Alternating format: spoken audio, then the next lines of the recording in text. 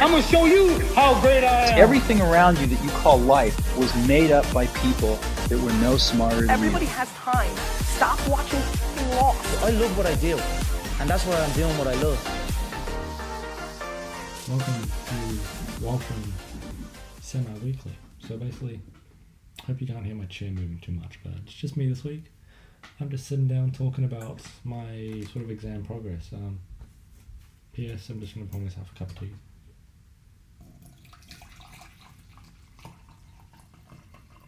If you're watching online, you can see this is actually real. I'm not just faking this. I just wanted to see what that sounded like on my mic.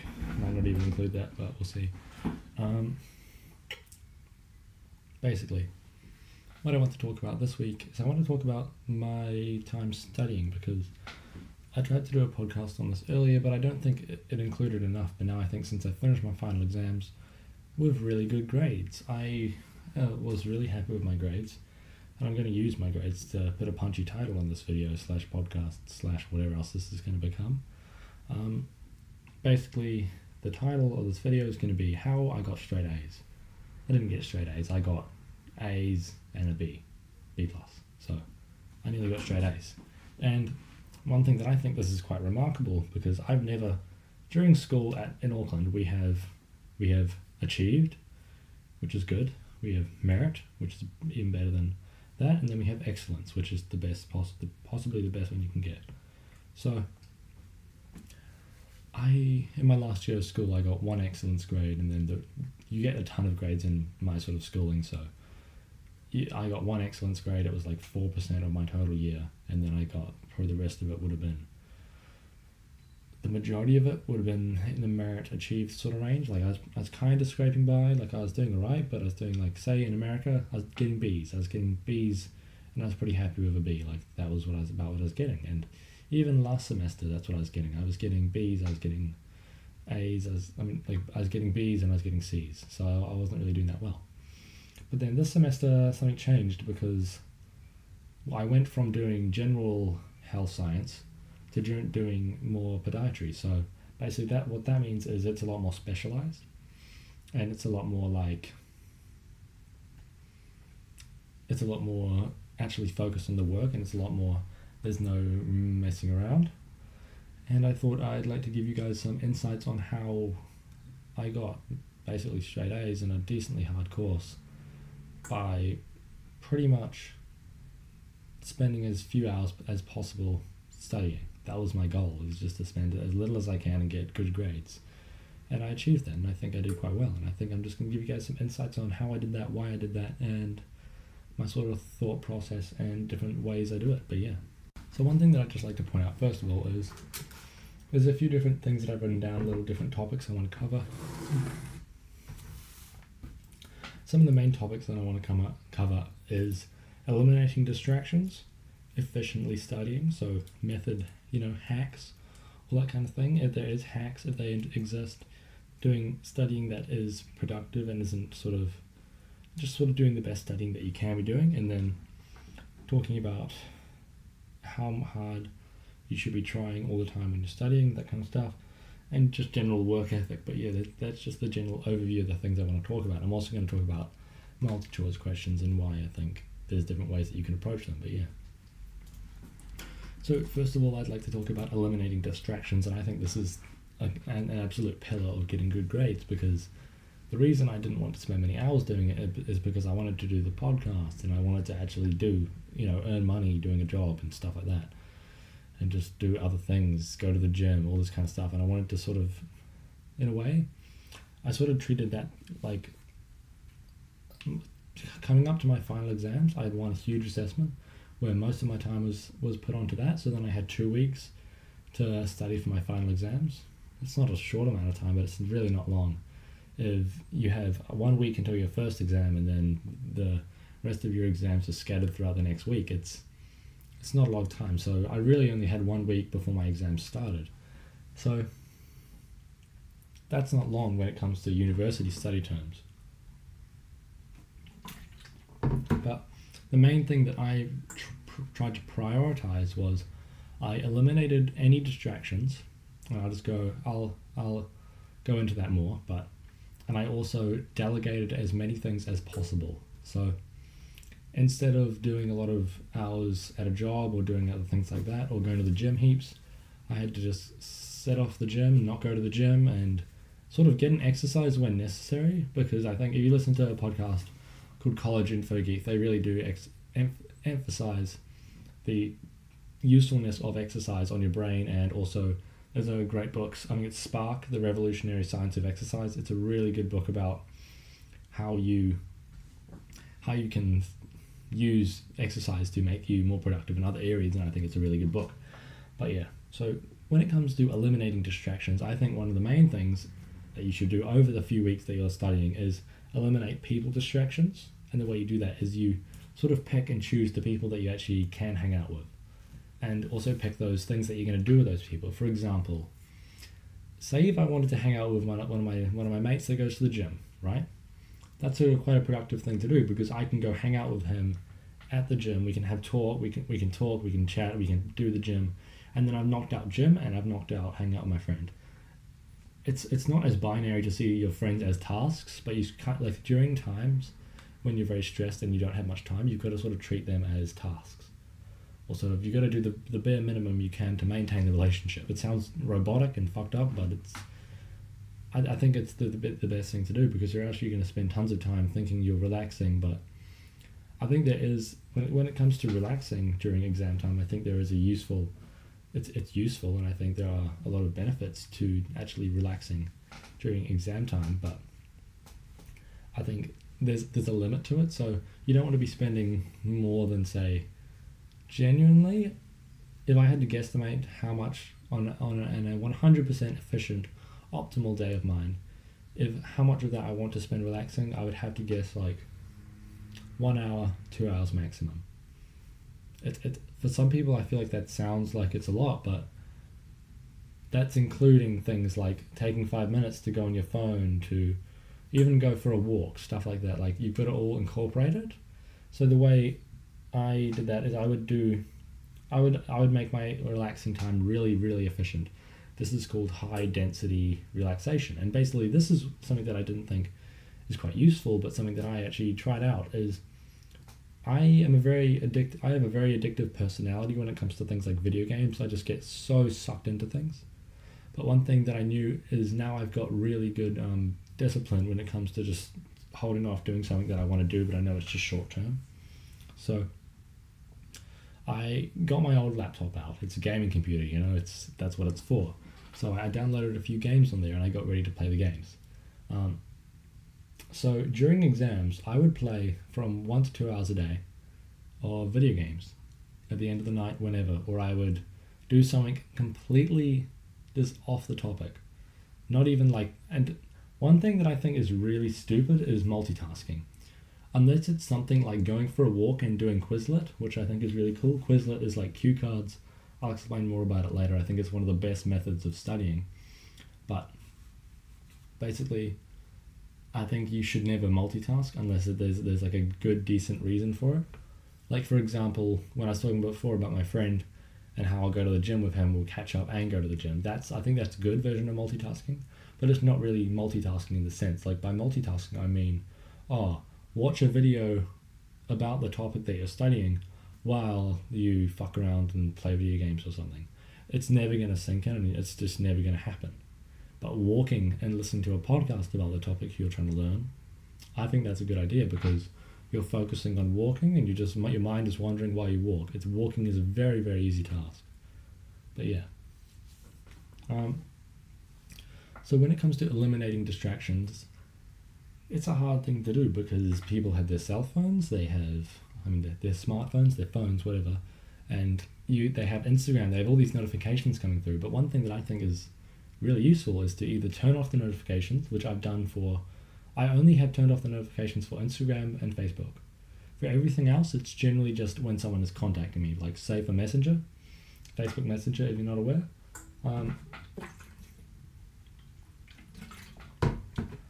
During exam time, I just sort of blocked it out. It wasn't something that I really focused on, but nowadays, how I like to do it is I like to have notifications off on Instagram and Facebook, but then keep them on for Messenger, text messages, all that kind of stuff. Even Snapchat, just because it's usually one person contacting you, and it's a bit different to, hey, this person tagged you in a meme, now I'll go scroll on Facebook for half an hour. It's very different because you don't want to, I don't think there's ever a reason for you to go and scroll Facebook for half an hour, because it's low density fun, if you want to say. It's just not really good fun. Like, it's fun, it's cool, maybe you'll have a laugh or two, but you're not going to be really like enjoying it. You've got to do what you really love during those 1 to 2 relaxing hours a day, because if you don't, then there's going to be a lot of like sort of just wasted time, and then you get to the end of the day and you'll be like, what did I actually accomplish? Basically, the goal during study time is to learn as much as possible in as short a time as possible. I hope you can't hear whatever that truck car thing is. It's pretty damn loud, but Jesus Christ, I can feel that on my feet. Wow. So basically, the goal is to get as much study done as possible while staying sane, while getting an adequate amount of sleep, getting eating okay, maybe exercising a little. But your main task should be going and studying, because what else? You have a week until your exams. What else are you going to do? Like, it's just the best thing. And another thing that I think is incredibly important is your work ethic has to be on point, because that I'd say that is the main thing that stopped me from getting that last A, was my work ethic for that particular subject. That was the first subject that I studied for. That my work ethic was not on point, because I didn't sort of put in the work and realize how much work there really was. Because one thing that I think is really important is the quicker you start, the quicker you're going to learn more and get it all done. Because let's say, for instance, if you start 2 weeks, the thing that I think the 1 week out of exams really put on me is a lot of pressure. It put a lot of pressure on me to succeed, and sort of made me realize, oh shit, there's so much content, it feels impossible. So then instead of shying away from that and being sad, you really got to be strong in terms of exams, because if you're not, then you're just going to fall away and crumble. You got to sort of look at those hard times and think, okay, yep, I have 2 options. I can work harder, or I can I can just pussy out, and you have 2 options. So one thing, I want to go into the specific things that really helped me study. So one of them is looking for hacks. I don't think there are that many hacks. I don't think that there are many things that really that thing that's really going to help your productivity. Actually, no, I think I need to go back to eliminating distractions. So when it comes to eliminating distraction, there's 2 main services that I use. I use blocking notifications, that's one, and then I use blockers for me basically going on my phone at all, because you can block the stimulus that gets you into the phone, but then all the time you're going to be like, oh, I need to message this person, I need to do this. One way that I think is a really good way to get rid of that urge while you're studying is use apps. Have a little notebook with you that you can write down, okay, message Layla to tell her that I need pasta or something, like some errand you need to do. So yeah, basically have a little notebook that you can write down, okay, this is what I need to do after I've done my session. And one of the things that I find is really good is you do timed sessions with breaks. The breaks don't count to your relaxation time at the end of the day. I think you need genuine long periods of relaxation. I think it is quite beneficial. I don't think you need them, but I think they're beneficial, and I really think they do help, and just sort of reduce a lot of stress, and they really do stop you burning out. So the 2 apps that I like to use for keeping me off my phone, and also the one that I like for my computer, is really, really good, because it allows me to go on all the apps that I need, all the websites that I need, that I genuinely need and will get benefits from, and it blocks things like YouTube, Facebook, Reddit, all that kind of stuff. But you can choose exactly what it blocks. So if you genuinely need YouTube, say if you're a YouTuber, and for some reason you're studying with YouTube, and also that's one thing that I just think people need to be scared of. Okay, before I go on that, the 2 apps are Cold Turkey and Forest, because I'm going to go on a tangent. When you think about studying with YouTube, you've got to be very, very careful, because with YouTube, there's a lot of things where you think you're studying, but really you're just sort of sitting there, you're like this, just the tongue out, just relaxing and just staring at the screen. But yeah, I think you really do have to be active in your actual study methods. And this leads me to my next point, which sort of goes over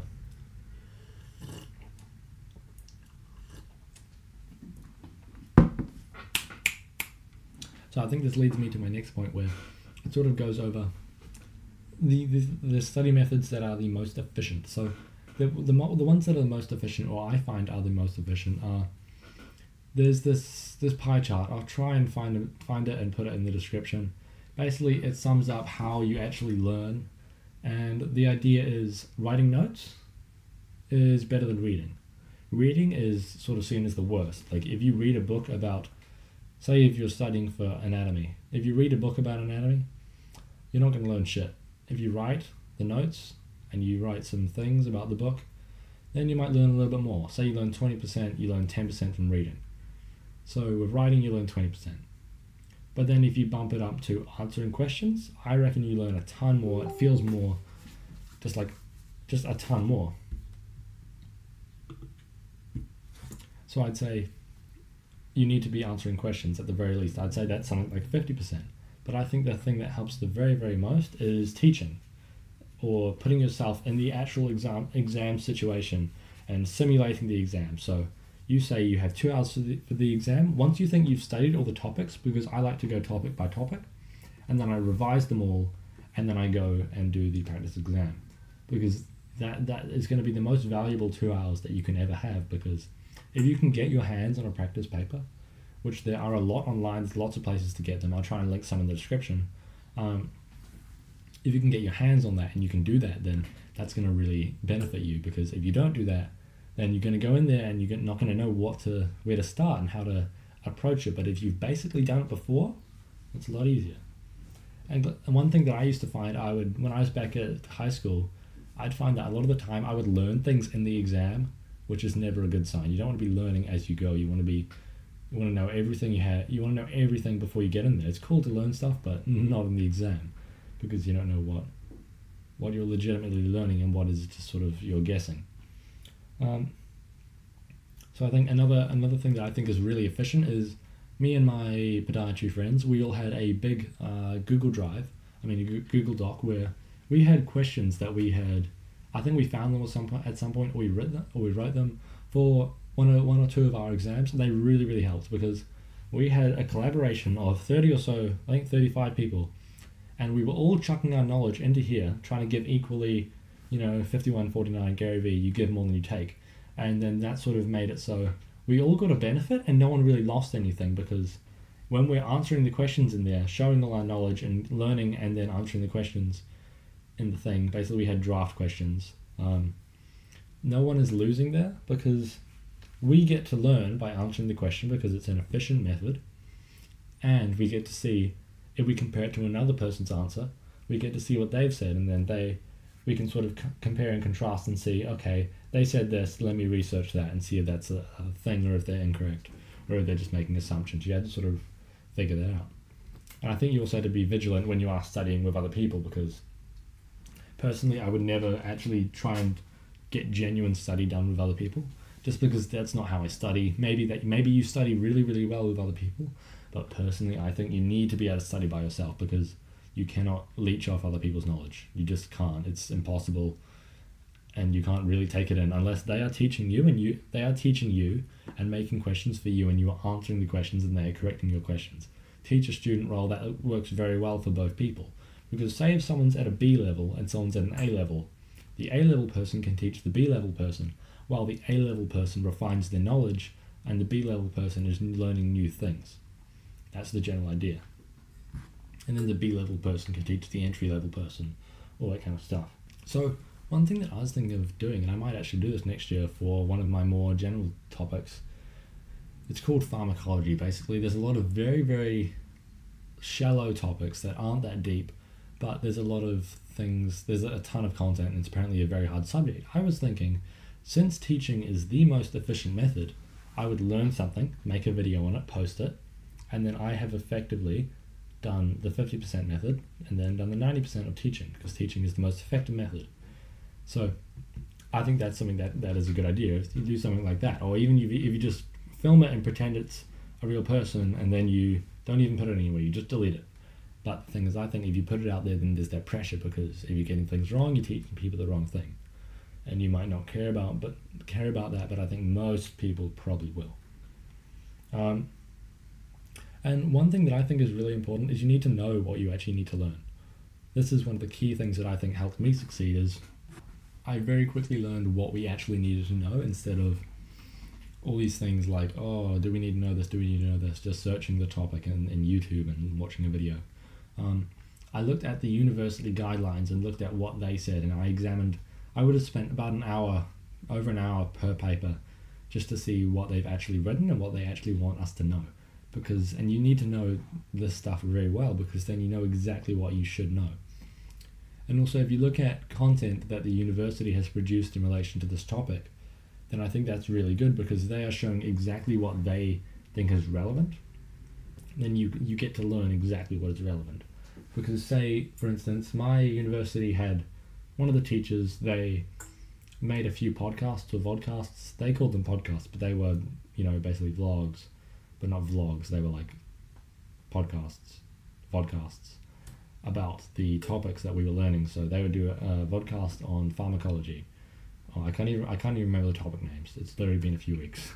Wow, that's pretty bad. But I think those were really good, because they showed me exactly what that teacher actually thought we needed to know.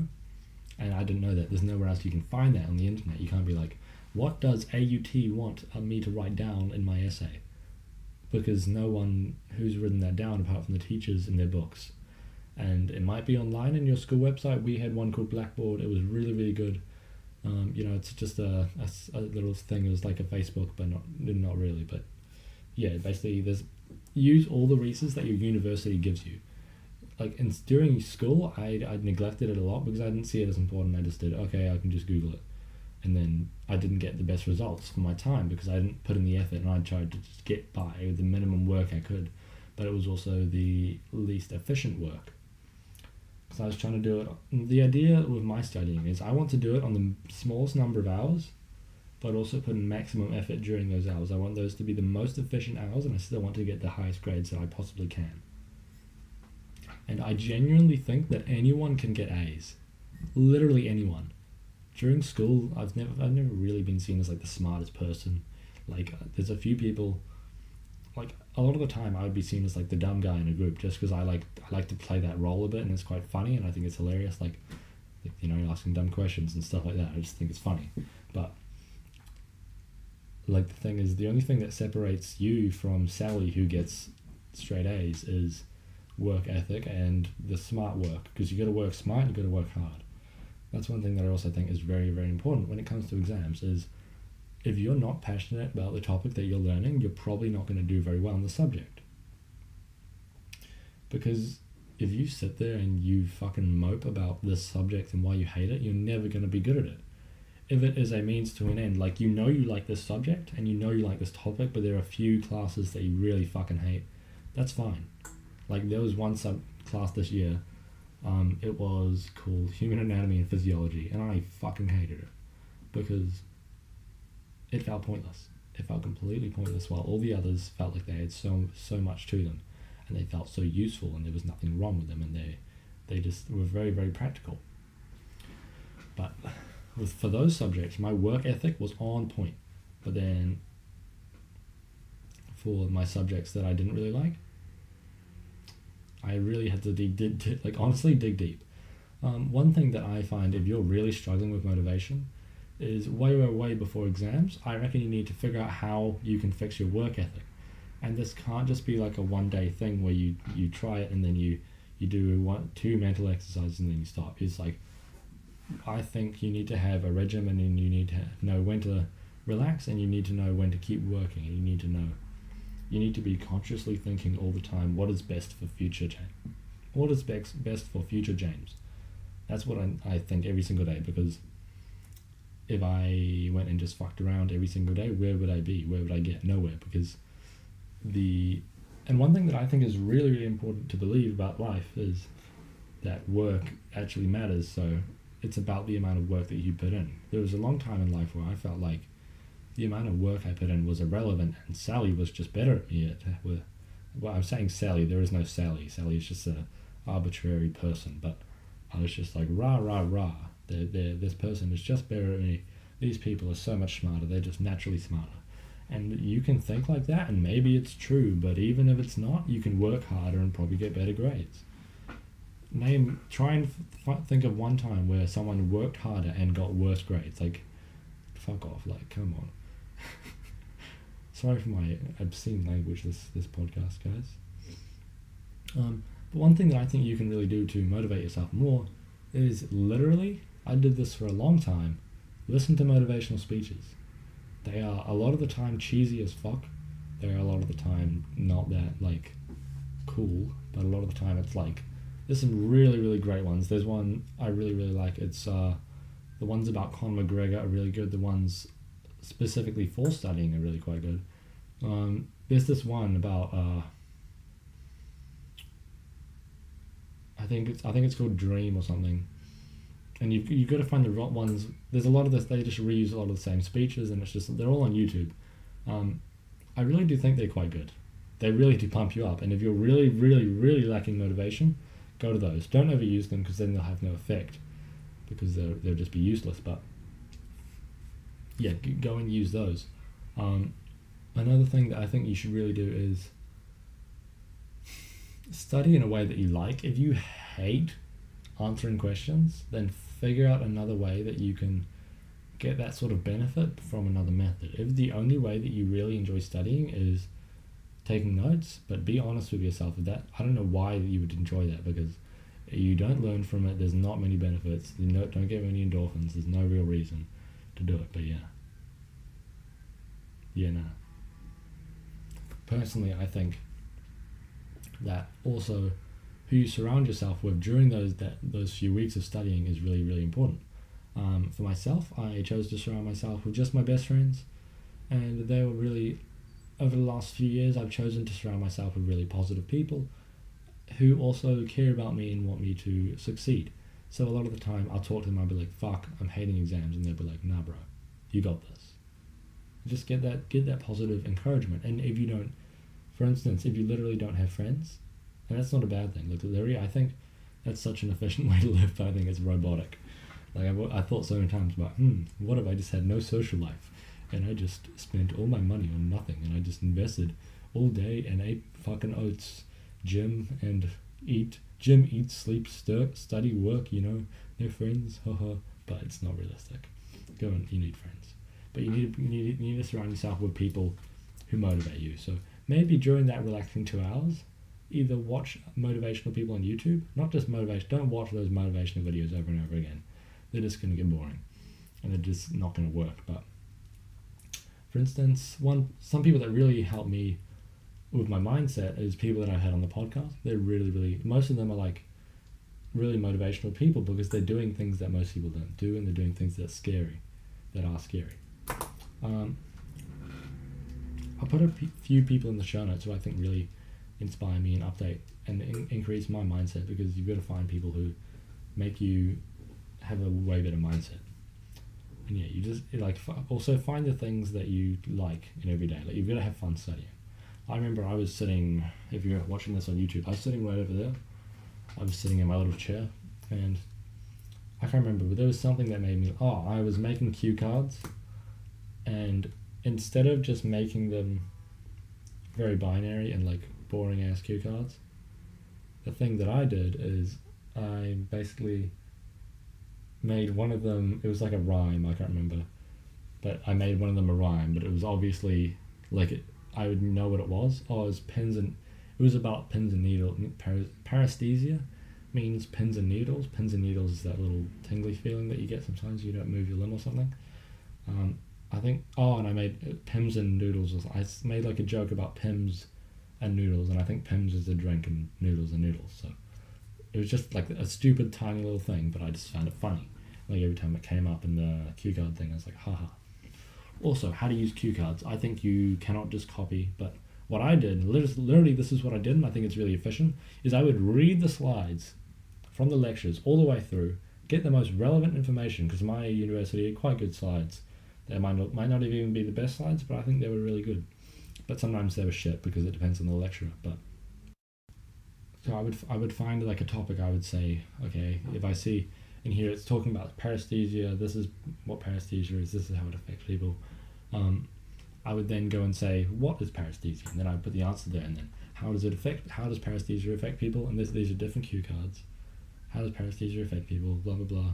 And then yeah, so basically you read the cue cards, don't just copy them word for word, and you interpret them in your own way, and then you write your interpretation in the answer thing. And I found it really works. One service that I really like, I really like it. It's probably the best thing.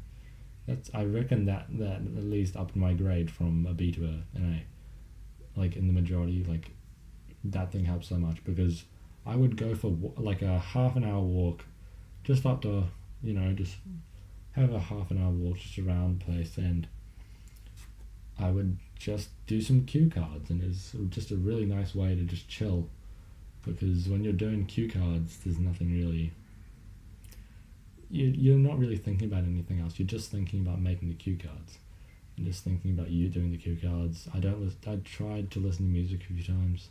I don't recommend listening to music while studying. If you do, one thing that I found really helped when it comes to music during studying is listen to movie soundtracks, because they are lively and they're usually quite good, but they don't have words.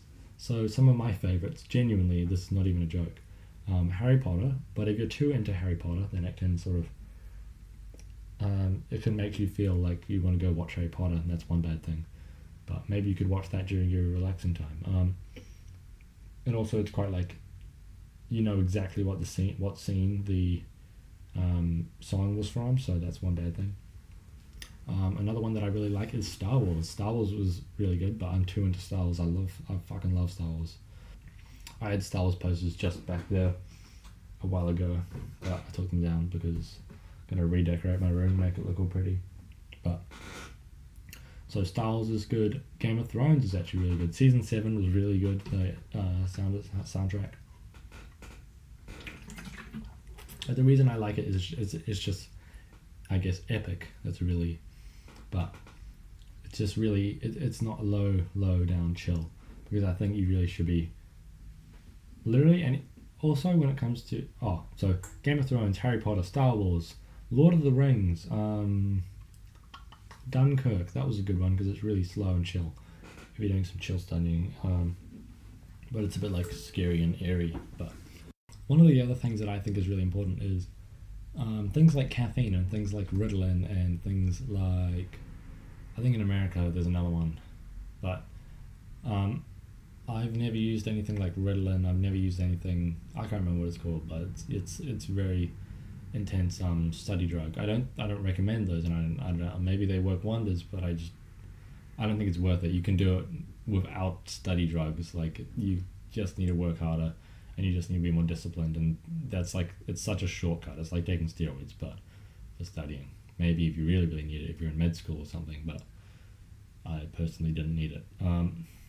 So one thing that I think is quite useful is you do use caffeine. Like, I find using caffeine and using natural endorphins, like if I'm really feeling just fucking chill and like just sloping around, just feeling like this and just feeling horrible, one thing that I think really helped is I would literally put on my running shoes, go for like a 10-minute run, literally 10-minute run, fast pace, go get my endorphins running, not have a shower because, you're just studying, and then get back into studying, because that just raises your endorphin levels.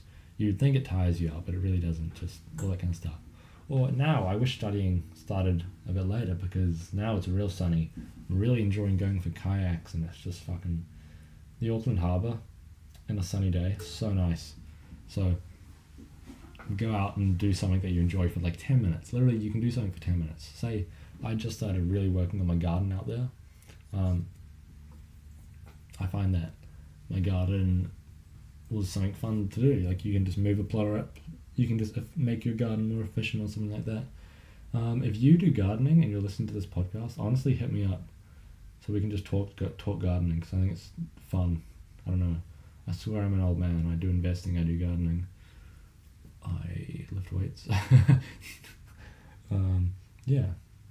So I recommend you do use caffeine, but make sure you sort of use it wisely, because you don't want to go overboard. Because don't use pure caffeine. Just go ahead and drink a coffee. I do recommend coffee. Tea is great. I've actually been recently drinking, if you live in New Zealand, there's Healtheries. If you live elsewhere, I think Dilmah is everywhere. There's all kinds of brands. I've been drinking tea. There's lots of caffeine-free tea for at night if you just want something nice and hot to drink. And it's also a good way to treat it like a reward. Because if you're treating this cup of tea like a reward, then I think it's quite beneficial, because it's not like eating a donut. Maybe if you are watching your calories, you don't want to eat a donut, but drinking a cup of tea, it's nice. I think it literally has 1 calorie or some shit. Like this stuff has no calories. It tastes pretty good. It's not just like some random fit person stuff, because I just think it's good. A coffee is good. I think decaf's alright at night, but it's really not worth it, I don't think. It's just like, just sort of wean yourself off coffee. I used to be so like on the coffee. I'd have like 4 cups a day. I used to use that coffee machine to make actual coffee and have a whole thing of coffee for myself, but it's just ridiculous. Like I started having heart flutters and stuff. My heart would be going at like 100 beats per minute all day, and it's just like, it just can't keep up with that. But yeah, I do think caffeine does have a really good effect on your it does have a really good effect on your studying. But yeah, I'm gonna wrap this up now because I'm zoning out a lot. And yeah, also make sure you actually do take the time to relax, and you do try and enjoy your study time, because after a while, once you really get into it, it does get fun. It's because you learn new things, and you got to sort of keep a positive attitude. If you start being mopey and start being like, oh fuck, I hate studying, why am I doing this? Then I think you need to change your degree, or just change something, because if every time you go to sit and study, you're like, fuck this, I hate my life, something needs to change. Because if you really hate it that much, then something's got to change. So yeah, I hope you guys enjoyed this episode. I would love if you would check me out on Instagram, Facebook, Snapchat. No, not Snapchat. Instagram, Facebook, my website. Subscribe, rate, listen to the podcast. I hope you enjoyed this episode. Please leave me feedback. I would love that. Yeah, thank you guys very much for listening.